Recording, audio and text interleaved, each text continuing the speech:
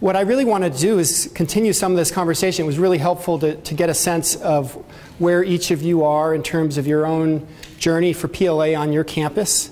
The reason I've titled this presentation, Prior Learning Assessment and Connecting it to Adult Student Success, is what I'm finding and what we're finding at CAEL across the country is that PLA as a standalone is not very effective. It's only when you position this as part of a larger process or effort for adult student success that we're finding that that gets the attention of legislators, that gets the attention of gets support from college presidents. That's what gets support from faculty groups. Is if they could understand that this is not just another effort of 50 efforts that we have to and add on to the shoulders of folks who are already overworked, that if you can somehow find a way to position this prior learning assessment, and I'm using that word broadly at the moment, that you can really get the support you need. Because nobody, almost by definition, I was listening very acutely to each of you describe kind of where you're positioned. Some of you, we talked about the kind of, we had a couple of conversations earlier this morning. I don't know why I'm here. I was told to be here. And I think that's a fair, if that's where you are, that's where you are. Others of you might be responsible for this PLA effort, or your president's brought you in and said, hey, we want you to be innovative. We want to, now go do it. And by definition, that makes you a change agent on your campus. And what I want to do is hopefully provide some mental models that we can talk about and that might be useful tools for you as you go back to your campus. Christine referred to some different resources, and I want to make those available to you. There's actually, I put a copy of a couple of them on your table, but you can find them on our website as well, and links, and they'll be on this resource. And just to go over them for just a brief second, one of them is focused on, it's called state adoption. And 3 years ago, we were funded by the Lumina to work with 3 different states on PLA adoption. And that was Ohio, the Texas A&M system, and Montana. And what this debrief, this is kind of a takeaway document that said, here's some of the lessons we learned. We didn't do it right at times. We made progress. We're really proud of that, but there's some war wounds in there. And I think it's, as you think of yourself as a change agent on your campus, it might be really helpful to learn from folks who've been trying to do the same things ahead of you. The second piece is a piece on CBE and PLA, and it's called the CBE Continuum. And about 2 years ago, actually we've done now 3 convenings in Washington, D.C. each of the last Septembers over the last 3 years. And what we were doing there was trying to have a discussion about quality assurance in competency-based education. 2 years ago, there was 58 colleges that were either exploring or implementing PLA, as far as from what we could find out, what we knew about. This last year, there was close to 600. So you're seeing a huge expansion and interest for competency-based education. And I know I've had a couple of conversations earlier this morning that there's some real interest there. And as you described that exploration, you know, only a few of those, only a handful of those are really, if you think of competency-based education as a continuum, only a few of those are really the full direct assessment.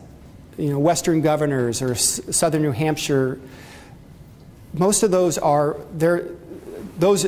in those cases, the flexible degree in Wisconsin, in those cases they've taken their whole credit hour curriculum and thrown it out the window and created something totally new that doesn't even translate necessarily in the same way to those credit hours. That's they've created a totally different functioning system.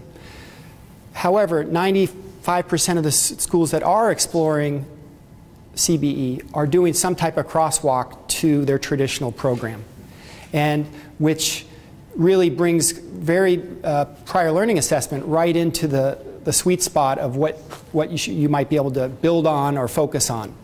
So that's the second resource that I hope you take advantage of. We have a third resource that I didn't bring copies of with me because it's at the printer right now, but it is on our website as a link, and it's called PLA is Your Business.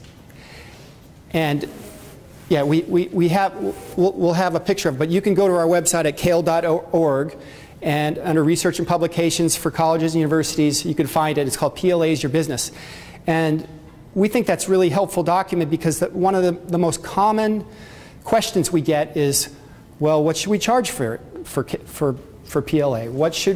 How should we structure this? What is, very kind of fundamental operational questions. And what we thought, we surveyed 89 institutions, and then we did follow-up in-depth interviews with 12 of them. And so what we are reporting out is what we found. And it's very interesting. If you think of something as straightforward as what do you charge for PLA, it's really an indicator of your vision of what PLA is. Is PLA something that needs to make money for the institution? Is it something that needs to cover its costs? Or is it an investment in adult student success that we will make up the difference with better persistence and retention and success numbers? And in an environment where performance funding is growing and growing nationally, we have different states taking very different perspectives and take different leadership roles in that way. So that's another document. A fourth document that's attached there is really a follow-up on our landmark research study on PLA. And in that landmark study, it's called Fueling the Race, that landmark study found that first it tracked 62,000 students from 48 states of all different types and in all different geographic regions in the country, and it followed them over a 7-year period. And what it found was that students who utilized PLA were 2.5 times more likely to graduate. That's pretty remarkable. That one strategy might have that kind of promise. And to further that, it found, and this is kind of counterintuitive, that those students on average took 10 credit hours more at that institution. So that common myth that said, well, if we give away PLA, then that's less, that they'll take less credit hours at our institution. Actually, that was wrong. On average, across the 62,000 students, 10 credit hours more. So those are some real, and that's what really urged us, and we garnered foundation support, and we developed what some of you might know as Learning Counts, which is our online prior learning assessment tool. And what that is, we still work with institutions who want to do it themselves, and we help them build their capacity, or we have essentially an outsource option where those who are really wanting consistency across their institution, across their system, they want some process consistency, that really speaks to that, because what we're finding in our, deeper in our research was that there was a lack of trust between institutions and between even different campuses in the same institution, or even different departments in the same institution, about how each department will assess their portfolios or their prior learning. I wanted to just follow up one, and we had this discussion. I think it's important, if you're in these kind of conversations, to understand some of the distinctions. What ACE and Chris was talking about as credit for prior learning, we often call PLA. And to me, I use those often interchangeably, depending on what population I'm talking to. If I'm talking to a student, I often use credit for prior learning. But if I'm talking to a faculty, I'm usually talking about prior learning assessment. But there is a distinction in that when you're talking about PLA, you're talking about assessing what the student knows. Whereas what we're talking about, what ACE is doing is important. It's an inputs model. So they're talking about how is this course built, what are the desired learning outcomes, and what is the desired learning that's supposed to take place. You and I both have been in situations where we might have taken the same class and you learned a lot and I skated. And so the feedback loops, what employers are telling us is that graduates are coming to them supposedly with certain types of content mastery from their degree programs, and the feedback we're getting is that that wasn't the case. So there's a feedback loop coming from our workforce and employers that say, hey, this student doesn't really know this. And now they're feeding that back to us as institutions. And as a former dean, I took that hat as kind of steward of our institutional and academic mission very seriously. And I wanted to sleep well at night knowing that our students are actually, I can stand by that student and say, I know what they know. And I think that notion is really underscoring the growth in competency-based education, because that notion is it doesn't matter where you learned it, it's what you can demonstrate. And that, as I think about how these things operate as change agents on our campus, our faculty, at least the faculty I'm familiar with, are very concerned about that institution, that student level learning. What at the student level do they know and can demonstrate? So I just threw a bunch of stuff at you, but I haven't even got into the slides. But I think it's more important to have a kind of authentic conversation about what's keeping you up at night. I mean, you have different roles, and I understood that from your introductions. And I understand that some of you are really concerned about the academic integrity. Some of you are concerned about retention. Some of you are concerned about what does this mean for me in terms of student advising. What are some of you think I got the short straw, I had to drive to San Antonio, which I think is a great thing. So what's keeping you up at night? When you think of your initiative on your campus, if you had to pick the one thing that's you need to do to help shepherd this process forward?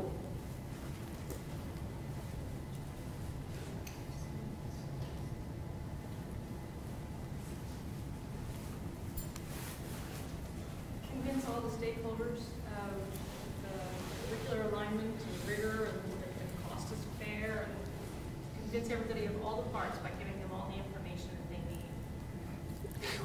Yeah, so I'm going to talk about that in a minute in terms of, it's really, I'm thinking about this in terms of a cultural, a culture. Each of our institutions has a culture, and you can do ask yourself some questions, and I'll provide some questions in a little bit about how ready are you to serve adult learners. And I would position it more as how do we support adult student success rather than how do we just do PLA. Because at the end of the day, what matters is are our students succeeding? And but that you're also touching on a bunch of interrelated systems that don't often talk to each other. So you have a faculty system, you have kind of an administrative system, you have financial aid and all these student support services, and they all have to come together. Because really, the student doesn't differentiate, right? They don't differentiate between the person in the parking lot that gave them a ticket and the person, that's giving them their financial aid. It's how well am I being supported? Well, that is one of the problems too, is that financial aid is geared toward course going, and so even when students see the value and faculty is seeing the value, and they've set up a competency-based exam that's cheaper. Yeah. Moving forward, and they may have a skill set, financial aid isn't going to pay for it. Right. And so it's not cost effective for a student who's putting it upon that. And so we don't have systems in place that support this.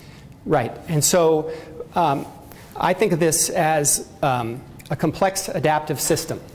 So are folks familiar with the complex adaptive system? One of the most readily kind of, at least to me, available examples of this, if you think of a taxi system, and I just moved to Chicago, so I'm very in tune with taxis. Historically, you would call dispatch and you would say, I need a ride, and dispatch would communicate with the different taxis and say, okay, go pick up Scott at this corner. What's changed is Uber or Lyft. And all of a sudden you have a full network of independent agents. And based on very simple rules, they're getting, and the help and the support of technology, they are responding to a request in a way that is much more efficient, that is quicker, that is less expensive for the person, and it's changing the way. And there's lots of fights going on in Chicago. There's fights going on in terms of, oh, can you go to the airport or can you not, and all these types of little distinctions. But it's pretty obvious that the taxi system is never going to be the same. You have these independent agents. And I just use that as an example of, you have a hierarchical system, which was the past, that dispatch, that top down, somebody at the top, some leader, kind of divvies out who gets to do what. And now you have this network, and you can think of this in terms of almost any human or even non-human system, whether it's ant farms. They really operate, they do amazing things, but it's based on very simple rules. And I think of this in terms of, as a dean, if I'm the only one that keeps the mission or has a vision for what I want to do for student support, and I could only respond to that when they get to me. And that's a problem, because I don't have enough hours in the day, and I don't want to give out my personal phone number, and it's a mess.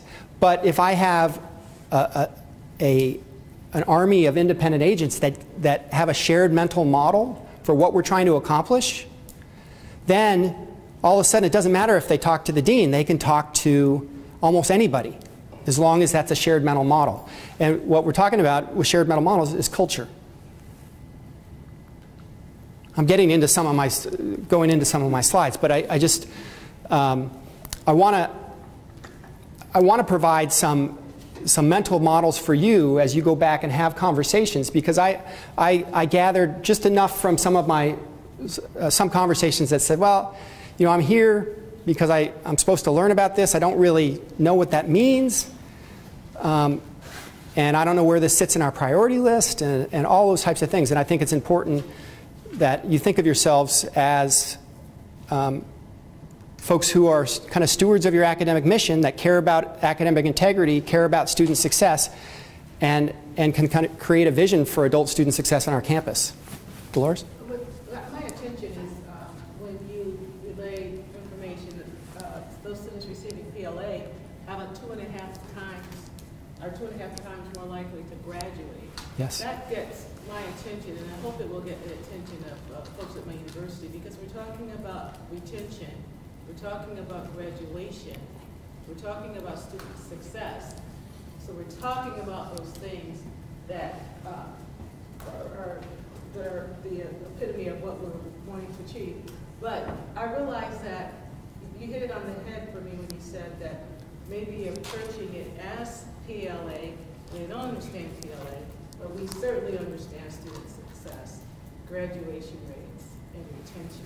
So that is almost like a backdoor entry somewhat. And with that being the header, talking about graduation and student success and retention and some things specific to adult students that we can help them to be more successful as they journey through this process. Right. So I want to just share a model that we use at CAEL for our membership. And maybe it might have some transfer to your situation. Because I look at this in my experience as a dean and our experience of what we're trying to accomplish. We're talking about really a movement to, because many of our institutions don't even define adult learners as a definable variable on our campus. We just think of they're our students. They're all our students, right? And in reality, if you think of andragogy, the art and science of teaching adults versus pedagogy, the art and science of teaching kids, what historically, in fact, historically, if you look at those things, you could say, well, the idea is that the self-concept is that kids are dependent, adults want self-direction, kids have little experience, learners have, it's a rich resource from time, you can go down this list. And the idea is that more and more adults are more and more like traditional students as well. All students want relevance. All students want something they can tie what they care about to. So these things apply to all students, but I think there is value in defining the adult learner, especially in a state like Texas where you have 3 million adults with some college and no degree. So there is a population that's, if you look at nationally speaking, the number of high school students coming into higher education versus the available number of adults that have some college, it's 10 times the size. So if you really want to make an impact towards a goal like 60% degree attainment, or what is it, 60 by 30 Texas, TX? If you really want to make in fact, with those statistics, you could graduate 100% of the 18 to 22-year-olds that are going from high school to college, and you still wouldn't get there. You have to engage the adult learner. You have to. And that's the type of thing that all of a sudden we're making a connection to our local campus, to our regional competitiveness, to our global economy.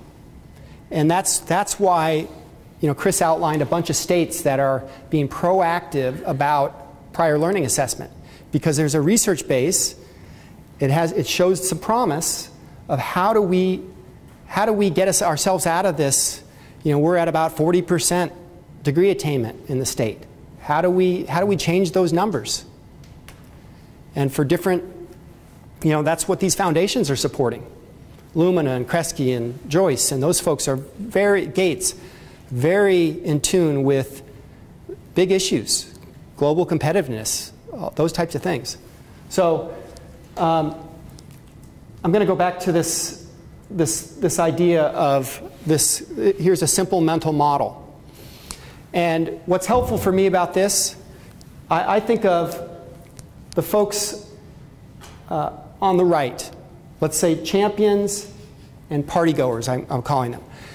I'm thinking this in terms of adult student success. I have, in our membership at CAEL, we have a group of champions. We have, it's a small but passionate group. We have about 700 members, and I would, by behavior, I would say about 100 of those are champions. They would be doing adult student success even if there was no CAEL. They are so committed to it, they're so passionate about adult learners that they would do it on their own. Then we have a big group of what I'd call partygoers. They are folks who, they're like, yeah, I get it, I'm on board. I've got other things going on, but I'm open to this. I want to learn more, and they're truly open to it. That's the group. I'll talk more about that group in a second. Then we have on the left side, we have a group that I'd call fence sitters. Fence sitters are folks that are saying, you know what, adults are great. I actually was a traditional student myself. I came to, I was residential. Adults are fine if they integrate, But I'm not going to stick my neck out, and I'm just going to kind of wait and see what happens between the party goers and the naysayers. The naysayers are the folks that are basically saying, hey, not for me. Not for me. My vision of our student body is a different student. Or I'm thinking about that student in a different way. And what's helpful about this for me is, in terms of our membership at CAEL, we don't have a lot of naysayers because they don't join CAEL if they're naysayers, I hope. Occasionally we do, though. Occasionally we'll have somebody that they got their institution dragged them and they had to go to the conference. But we have a lot of folks that are kind of, you know, just they'll show up to a conference and that'll be it. And then we have, you know, this party goer group. And what's helpful about this model for me is what we do about it. So when I'm thinking about the champions, what I need to do with the champions, I just need to love and appreciate them. I need to shine the spotlight on them. They're passionate about their work. They're the folks that I want to put on a platform and have them share with others. Then this party goer group, what I want to do with them, that's where I want to incent. I want to incent their participation. I want to show them, I want to connect them with champions. I want to give them opportunities to grow, professional development opportunities, and so on. That's the group. And I want to take a bunch of pictures. I want to, because what I want to do with the fence sitters, I want to show them party pics. I want to show them the work that we're doing. I want to show them the good work that we're doing. I want to show them, but I don't want to incent them. I want to show them, hey, we're having a party over here. You want to be part of it. I don't want to incent them to be fence sitters because that just emboldens them to be fence sitters. And then with naysayers, always respectful, but I call it judo. I want to deflect their energy. I don't want to take it on. Because, and historically, I'm thinking back to my role as a dean, I spent a ton of time with the naysayers. And it was life, you know, shortening.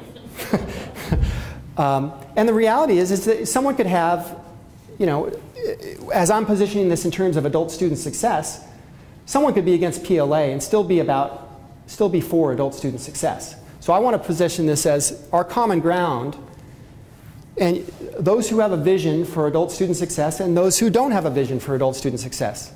So if they don't have the vision, doesn't mean they're bad people, but I certainly don't want to spend all my time and resources with that.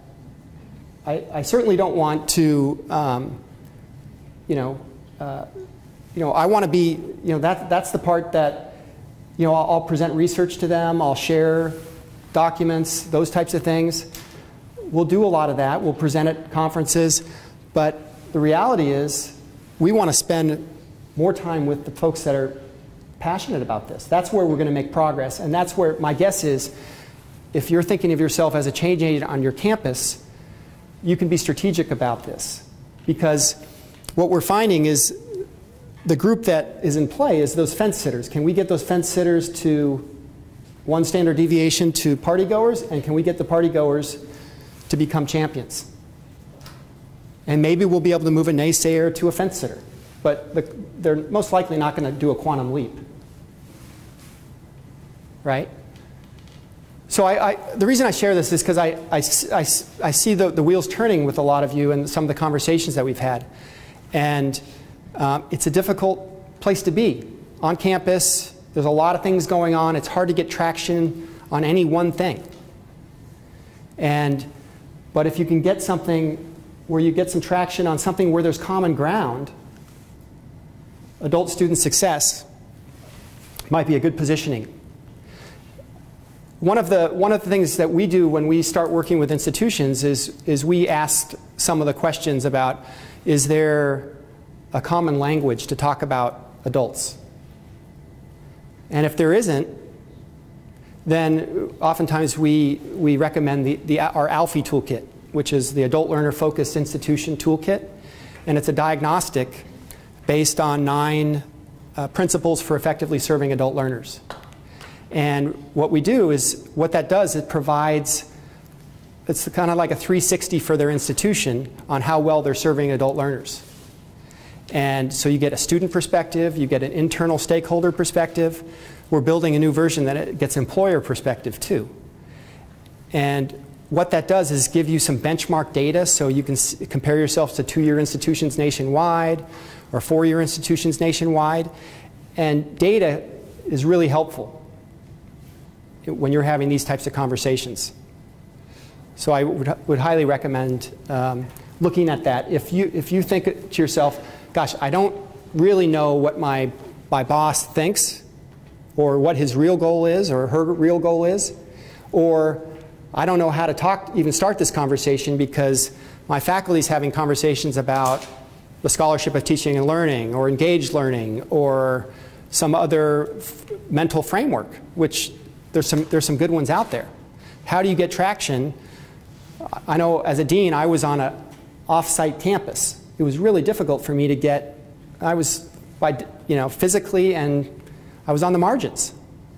And so for me to come to campus and tell anecdotes, sometimes can be effective, but data really helps. The good news is you have really good research that CAEL and ACE have done, that those can be your friends.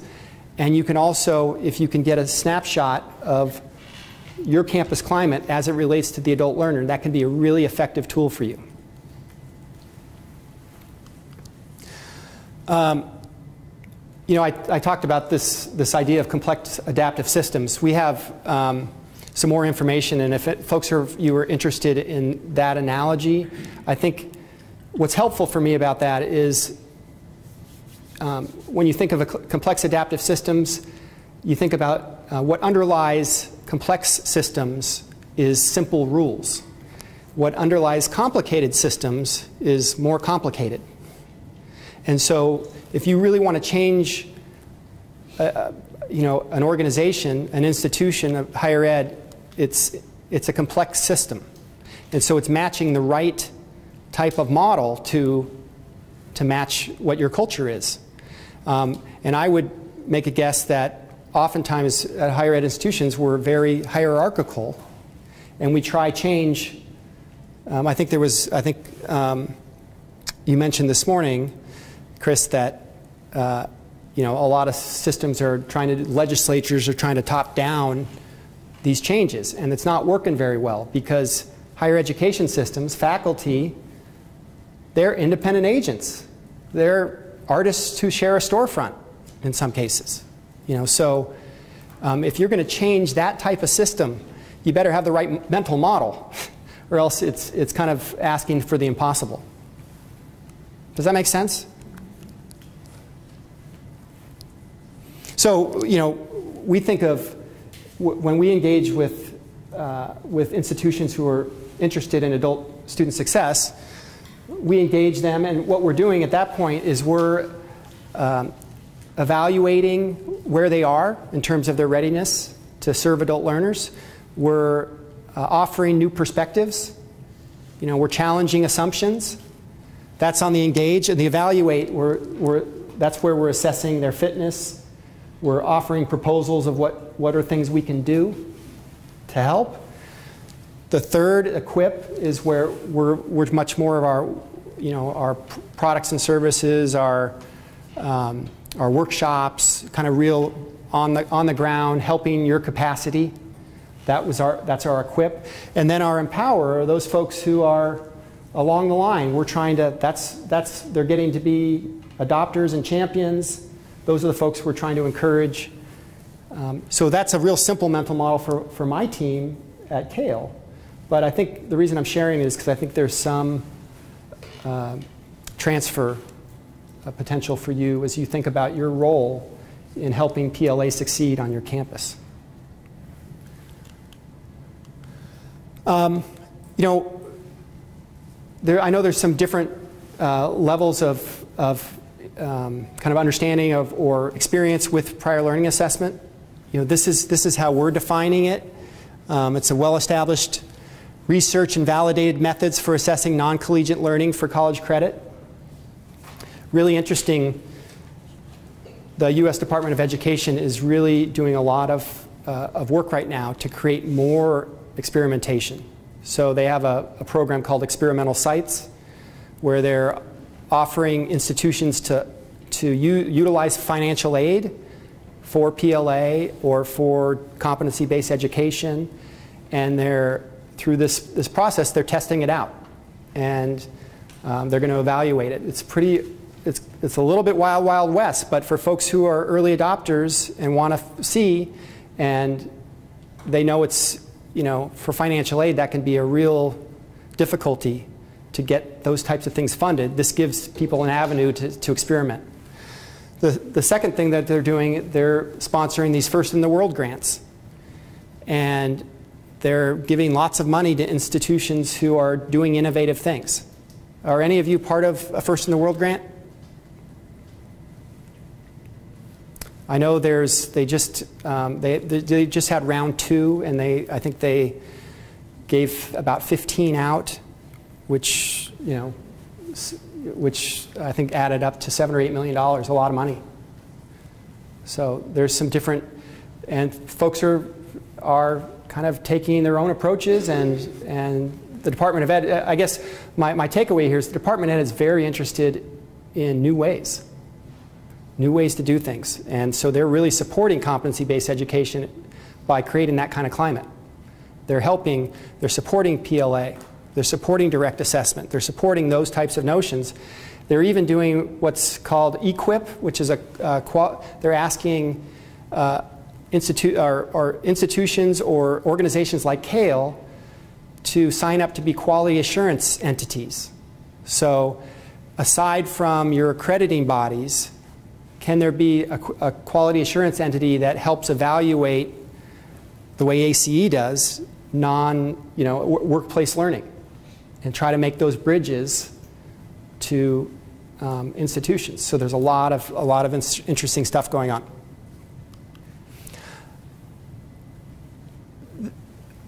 These are different options. I'm sure we heard discussed earlier today. I think what's important about this is that these are all options, and from a CAEL perspective, they're all positive and they help the adult learner. But there are some distinctions for how you're implementing them on your campus. Your processes are important. We have CAEL wrote the standards. We've been doing this work for over 40 years. Traditionally, the way it worked was we'd go to a single institution, we'd work with a department, and we'd help build their capacity. We had some big research or foundation-supported efforts where we trained thousands of assessors. But what happens is, and might happen on your institutions more than likely, people move on. People retire. People change jobs. And all of a sudden, where you might have had a really good team working and good quality control for prior learning assessment, all of a sudden goes out the window.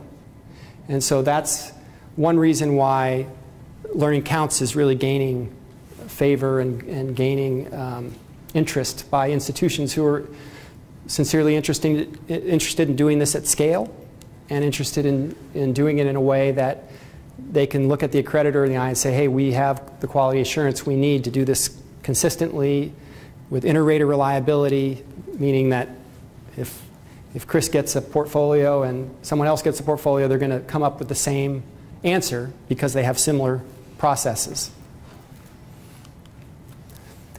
Of course, all this comes back to, and this is going back to the research, the reason why this is really gaining force is because it saves students time, it saves students money, it helps them graduate faster. And so there's opportunity costs that it's helping. So these are all kind of forces that are helping driving these efforts. If you had to pick, those of you who would say graduate faster, is that a driver for you on your campus, just by show of hands? Yeah? A few? Saving money, is that a driver? Couple? Is that saving money from an institutional perspective or saving money from a student perspective? So trying to help the student save money. And then saving time. So trying to get students through more quickly. You know, we're finding that really changes from geographically, because in Texas, your community college systems are bursting at the seams, whereas in the Northeast and upper Midwest, that's not the case. And so those folks are really trying to attract students.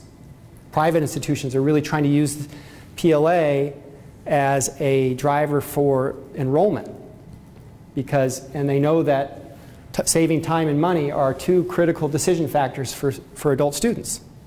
So they're using this as part of that's why I'm glad there's a student success person here, because that's the type of person that's going to have that interaction on the front end with a student.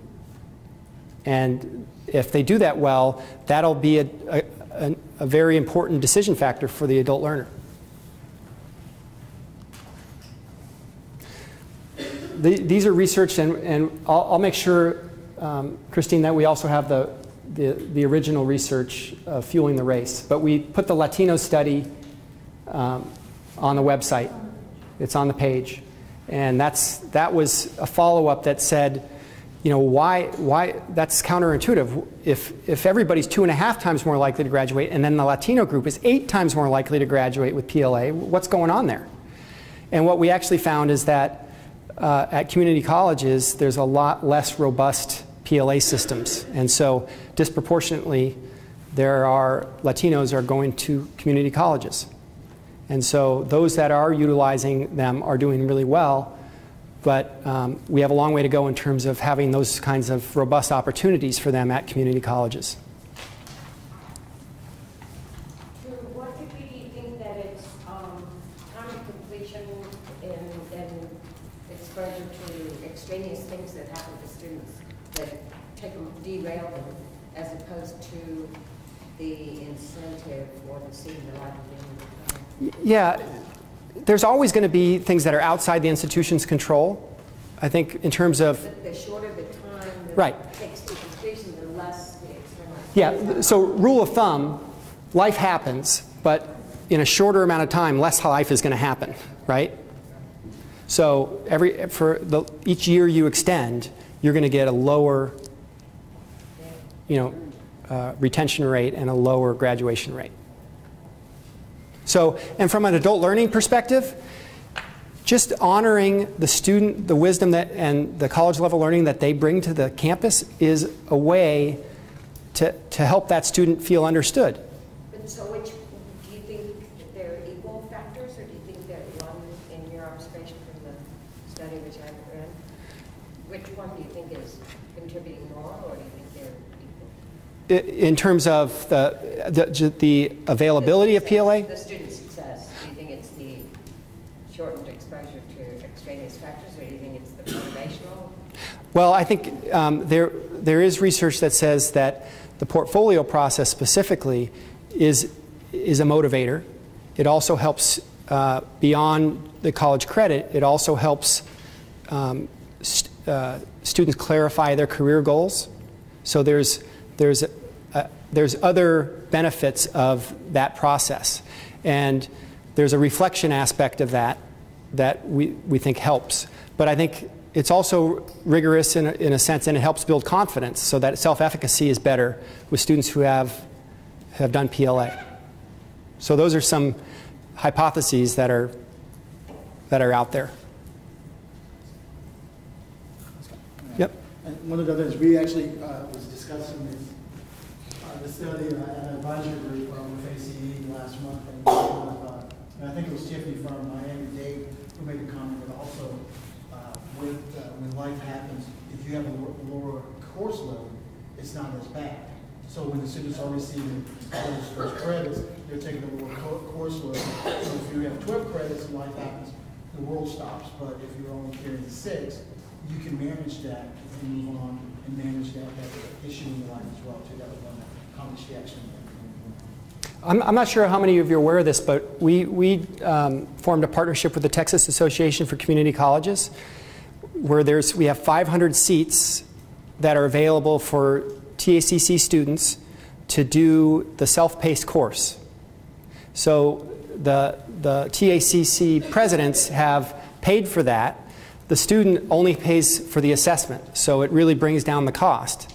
But it's a way, it's a pilot, it's a 3-year pilot, and we have 6 or 7 schools that are actively kind of going through that pilot right now, but we always want more. So if you're part of that system, this is something that we're trying to test out, because we know that these TACC students can really benefit from, you know, getting prior learning. That can, and just to also differentiate the portfolio process. Portfolio is targeting a specific course. So on your campus, your faculty have created courses that have specific objectives and outcomes. When a student is doing the portfolio process, they're actually building their portfolio towards the outcomes of that specific course. So there's a component of the students are striving to meet your outcomes on your campus, and you have control over what courses you want to make available for portfolio.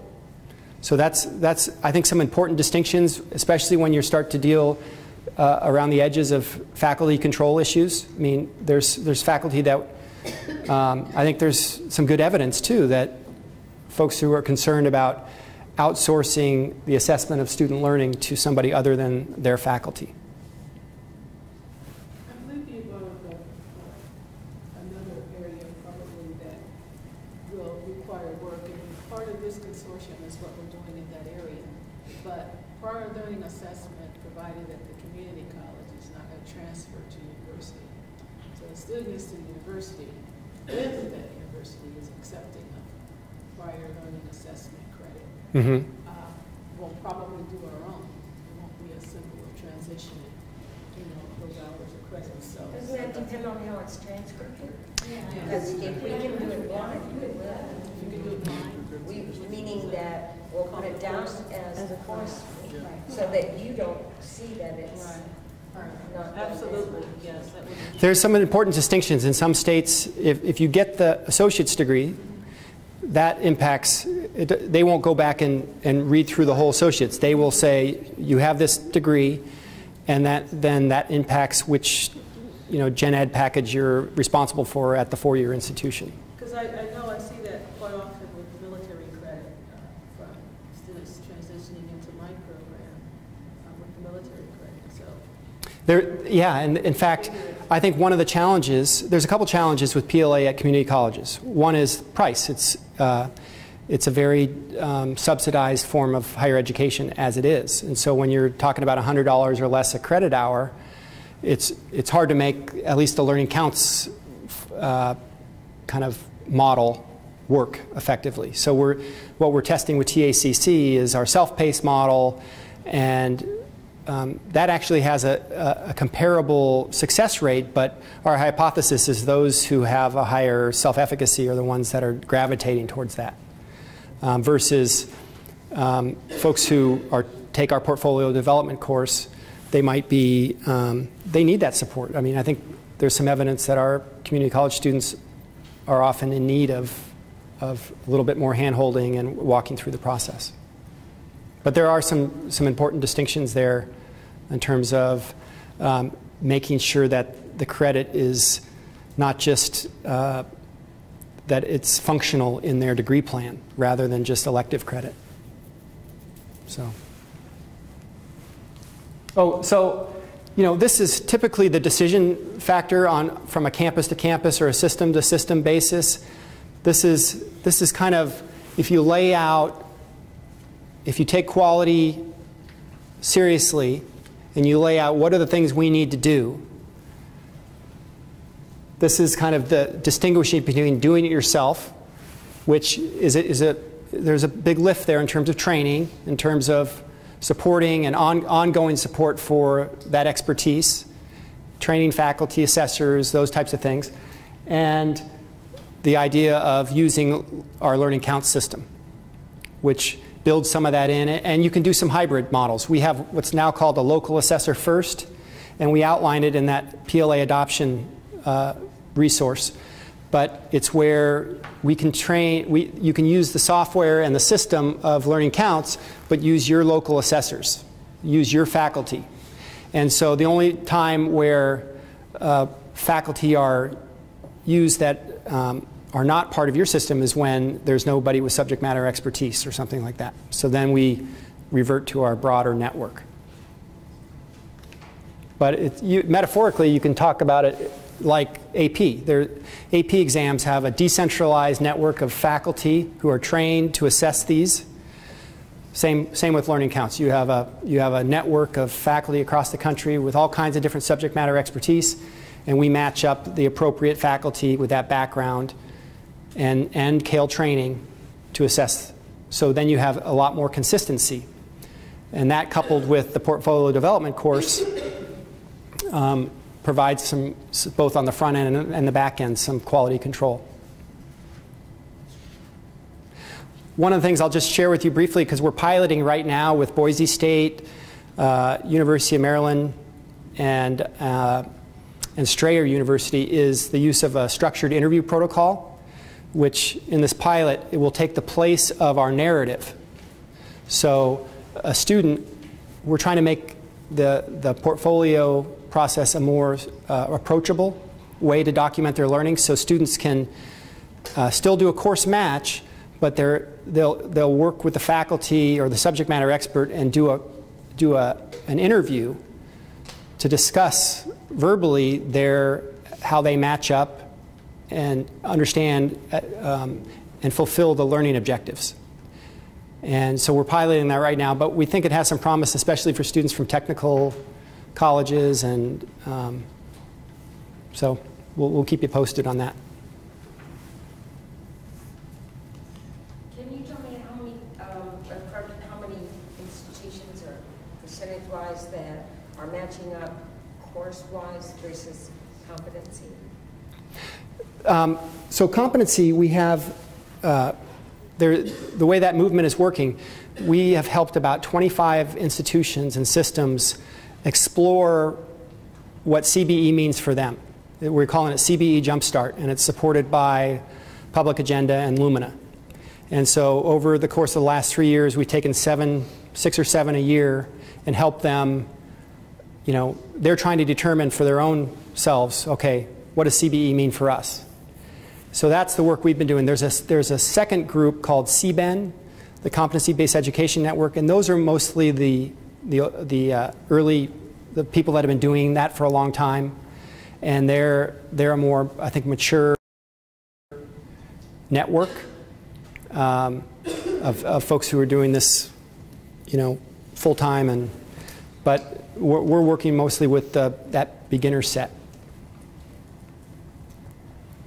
Other questions? Okay, this may be a far afield, so if it is, you can stop me. But in supporting some of this assessment, I've noticed that there are different schools doing it a little differently in that. And I was looking on your site for Learning Counts. They may give an overview of what's going to be on the assessment and some support. In other places, it's just like you're running blind. Here's the assessment. Hope you have this mastered. There you go. So is there any sort of key concept here?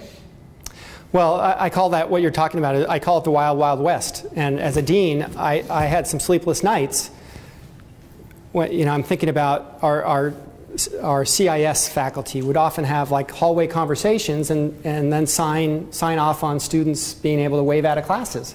And for me, that was a scary, not that they weren't competent, but there was no documentation. It was like, I'm having the dream of the accreditation judge, and I'm in cold sweats, So having some process consistency is, and that's, the idea of a shared mental model of how this is going to work from an institutional perspective. You still want to honor the subject matter expertise of faculty.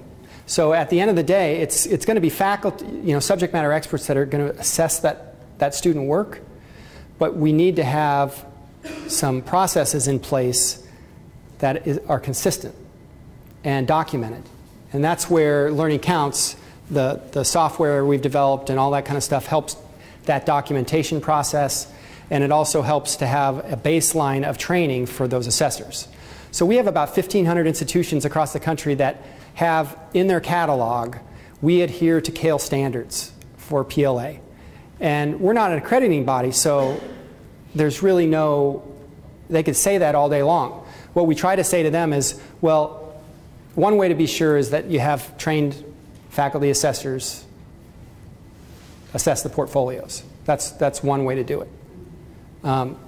But I think what's happening is just what you're saying. There's real unevenness in terms of implementation, and that affects us all negatively because it brings down the trust level across institutions and across systems. So, you know, that's our kind of long-term goal is to really raise that by raising the consistency.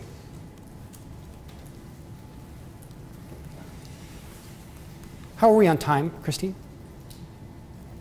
We've got about 10 minutes. Okay. Here are just some questions for you to kind of ask yourselves about how ready is your institution. If you can ask yourself, you know, do you define adult learners right now?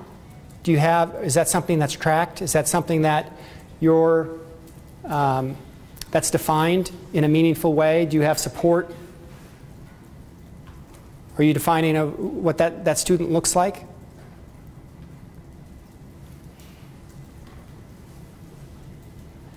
I think defining what PLA is and what it isn't is important.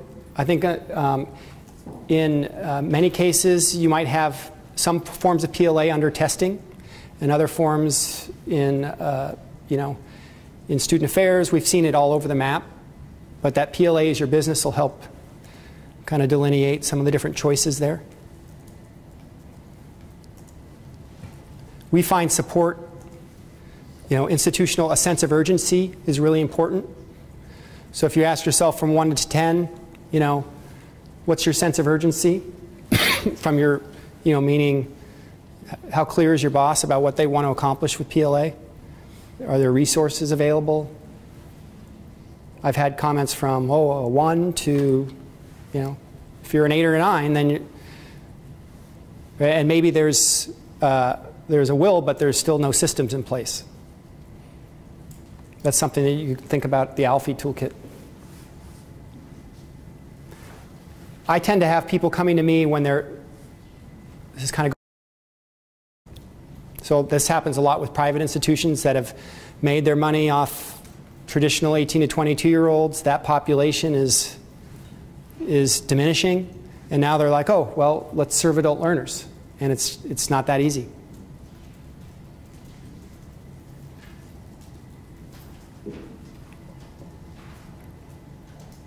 What are other things that matter to you? Because I know this is the first of many, and we can come back at other times to help build on this, but this is kind of a baseline.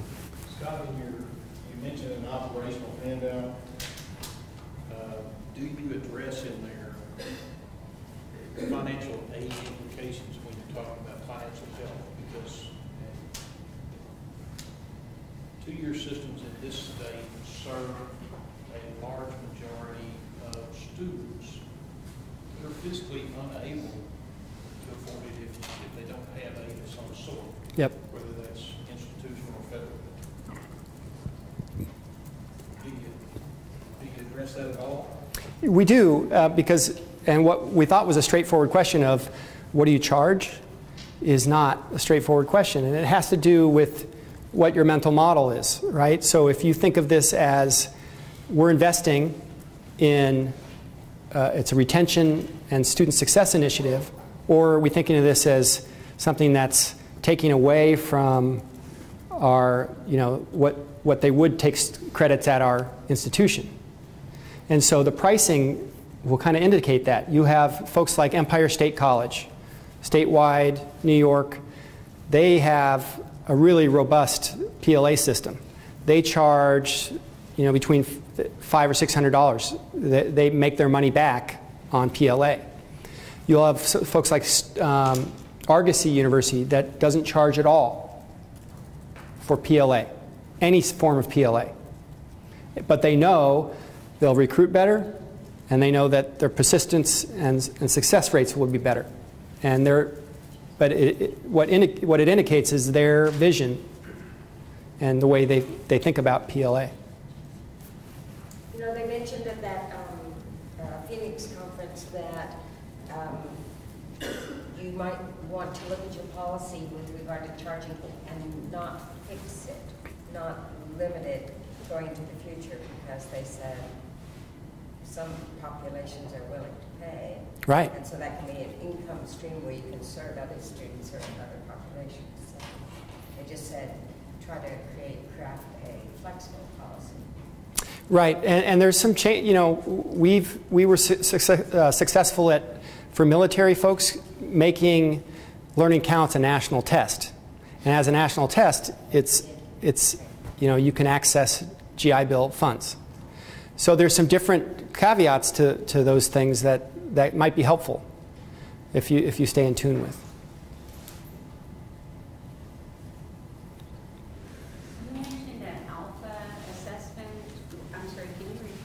Yeah, it's called ALFI, A-L-F-I, the Adult Learner Focused Institution.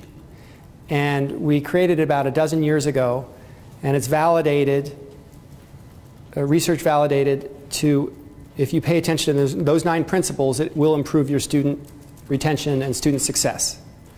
Now several hundred institutions have done that, both 2-year and 4-year, and what happens is you get an analysis of your institution's performance from a student perspective. So your students are saying how important are these factors, and how well are you performing from that student's perspective. And then that's benchmarked nationwide. And so we provide an analysis. But it's essentially trying to create a common language for you to talk about on your, if within your culture, if you can't talk about that because there's no language, it's going to be really difficult. So that's kind of where many of us are at. We're like, goodness, the adult learner is not even on anybody's radar.